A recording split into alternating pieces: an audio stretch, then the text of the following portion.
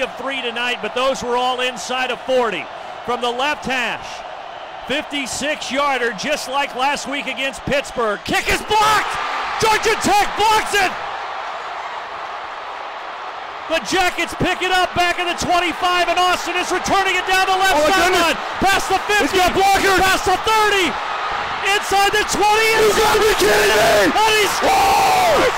He scores! Lance Austin picked up the block kick and returned it all the way to the house of the north end zone. We've had the miracle on North Avenue. This is the miracle on Techwood Drive. And the students are flooding the field. What an ending. Let's go down to Randy.